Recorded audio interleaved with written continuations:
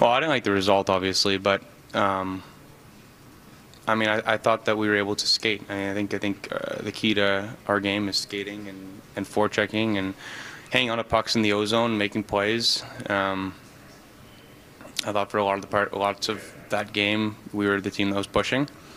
Yeah, we didn't come out on top today.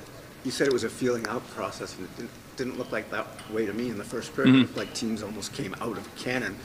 Yep. Both the intensity that game started with. 100%. When I say feeling out process, I mean game ones of series are always unique because you don't know what to expect, right? You hear everything about what the team does, you watch video, but you haven't played them in months, right? I mean, as the series settles in, you are pretty well aware of what works, what doesn't work, things like that. So when I say feeling out process, I mean just realizing what's happening with the other team, what they're trying to do, right? And I think both teams had a long rest, so everybody had energy and was skating, and it was a fast-paced game. So what do you know 60 minutes later about them that maybe you can't see on film or you can't see it on tape?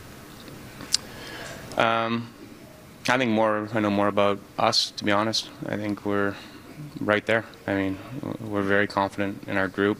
We've been in positions like this before. They're a good team. We're a really good team.